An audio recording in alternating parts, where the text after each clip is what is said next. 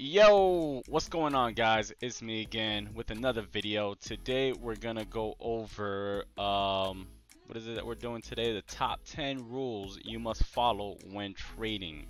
Alright guys, real quick, make sure if you haven't subscribed and followed the channel, please do so. Remember that we're doing giveaways on every single video.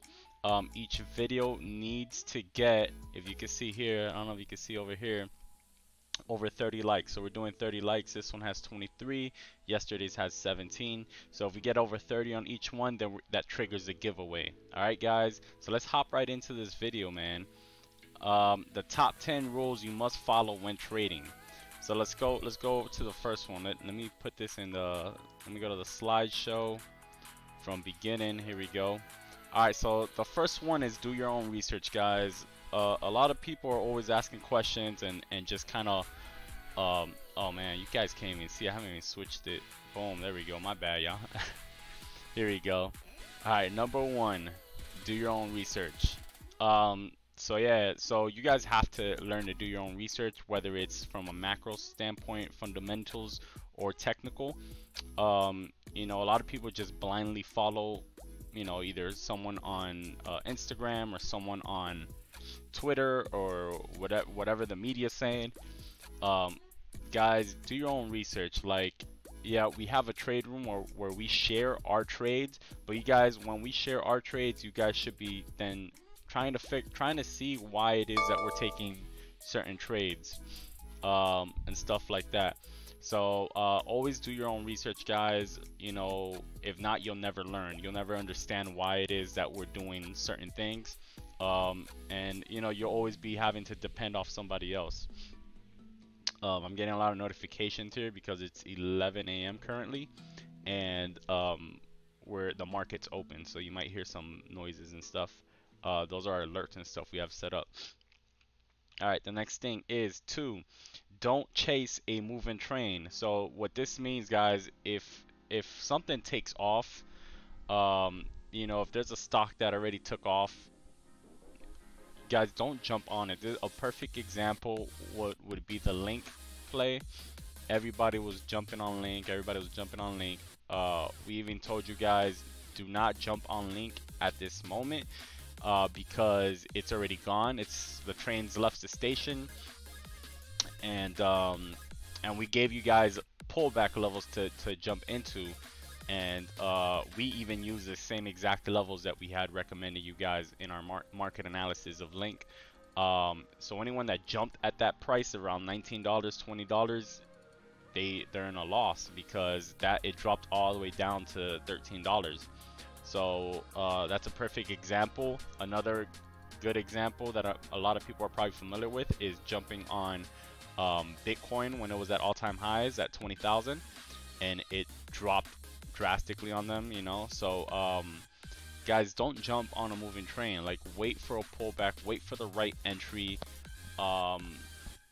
That's gonna make you money in the end, in the long run. All right, remember, when you're investing, you want to buy low, sell high. What a lot of people end up doing is buying high, selling low, because they buy high, then the price drops on them, they panic, and they sell it at a loss. This is why doing your own research is so important, because if not, you won't understand this. A lot of new traders, they buy the hype after it's already too late. You know what I mean? If you don't do your own research, you won't be able to find that low price to enter at. So do your own research and don't chase a moving train. Number 3, trade with logic, not emotions. I see this way too much. I have people always sending me messages emotional about their trades because they're in a loss. Guys, you have to always have a plan in place before entering a trade. If you enter a trade without a plan, after I've told you a million times not to do it, like, now that's on you. You know, of course you're going to be emotional about it. You don't know what to do. You don't have a plan in place. You've let it run. You've let that loss get way too big. Now you're fucked, you know. So don't trade with emotions, guys. You have to take emotions out of it. You got to detach yourself from this. Treat money like points, not like cash. You know what I mean? So in order to do that, you have to start with a very small amount of money that doesn't affect you. Something that's not gonna trigger you if you lose it. You know what I mean? And it has to be an amount of money that you're willing to lose. You have to be willing to lose it all. Once you get that in your head, then that's when you'll start seeing progress in your trading, because then you're gonna start trading with logic and not with emotions. It is so vital. It is one of the hardest things to do probably in trading, and it's what makes trading so difficult and have such a high learning curve, because people just don't understand that discipline is so important in trading. And unless you learn to be disciplined when trading, like, you can't be profitable. It's just not possible. So that's why it takes usually experience, a lot of experience, to be able to detach yourself from the amount of money that you're trading with. It definitely took us some time. And then that leads right into the next one. Always use a stop loss. Guys, I don't want to hear any excuses about this. If you're not planning your stop losses ahead, you're never gonna succeed in trading. You're never gonna be profitable. Alright, don't message me if you're in a loss because you didn't use a stop loss. Guys, you always gotta use a stop loss. There's no way around it. No ifs, ands, or buts. Stop loss, stop loss, stop loss. Put that in your head, guys. Stop loss on every trade. Stop loss. You want to enter here? Where's your stop loss? You want to enter at whatever other price? Where's your stop? You have to know your stop loss before your entry. Your stop loss, which is your risk management, is way more important than the price you're actually entering at. Get that through your head, guys. Number 5, very important. Know when to stay out of the market. A lot of people don't understand this concept. You don't always have to be in a trade, guys. You don't always have to be in a trade. I know it's exciting to be in a trade. It gets your adrenaline pumping. It gets you going. But that's not how you trade. You don't always have to be in a trade. You have to know when to stay out of the market and wait for that entry.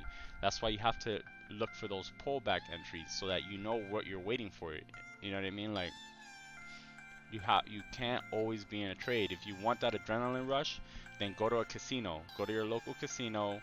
Go to the roulette table. Bet on black. Bet on red, because that's basically what you're doing if you're just entering random trades. You know, this is a concept that's very difficult for beginners to understand, because they always want to feel that rush of being inside a trade, and they feel like if they're not in a trade, they're missing out.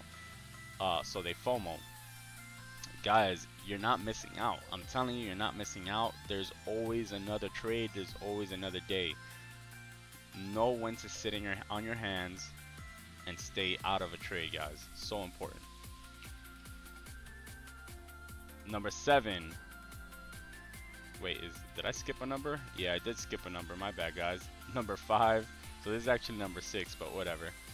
Hold on, I can actually fix it. But it's gonna probably throw off all the other numbers. It's all good. Yeah, it threw off all the other numbers. It's all good, guys. So 6. Only invest what you can afford to lose. Guys, this is super important, and this ties into your emotions, trading without emotions. This ties into, you know, being disciplined, because if you're investing more than you can afford to lose, then you're gonna be emotional about every single trade you take, which leads to you making bad decisions. So the way to do this is start with a very small fraction, so that you're not emotional about it. You have to be able to detach your emotions from your money if you want to be successful, and that's just the truth with trading. That's why so many people fail, because they cannot make that separation of emotions and the money they're investing. They can't separate themselves from it. So very important, guys. It's all boils down to discipline. Diversify, guys. You always want to be able to diversify. You always want to anything you're invested in, you want to be diversified in. I preach this all the time. Never put your eggs in one basket when trading. You only should be risking, you know, between 1 to 5% on any given trade ever. Risking any more than that, then you're not practicing proper risk management. You're not trading with a trading plan. You're not practicing proper risk reward. You know, it basically, you're not going to succeed. It's just, you can't, because it's a long term. Remember, this is a marathon, not a sprint. Yeah, you might get lucky 1, 2, 3 times, but in the long run, when the law of large numbers comes into play, then you're gonna lose. It's the law. You know what I mean? We preach this for a reason. I'm not telling you these things for no reason. You know what I mean? So you have to always have your portfolio diversified. With crypto, I like to keep between 30 to 50% of my portfolio in Bitcoin. I like to keep around 20 to 30%. I like to keep around 20% in altcoins. It depends how much I have in Bitcoin, which then, you know, depends how much I have in altcoins. And then I like to keep around 20% to day trade with, and then I like to keep around 10% of my portfolio in cash, in fiat, so that when there's dips, I can enter back in, and then when I take profit, I put that money back into my cash reserves. So very important, guys. In the stock market, I do the same thing. I keep my portfolio diversified. I'm invested in you know, I invest in ETFs, which diversifies your portfolio for you.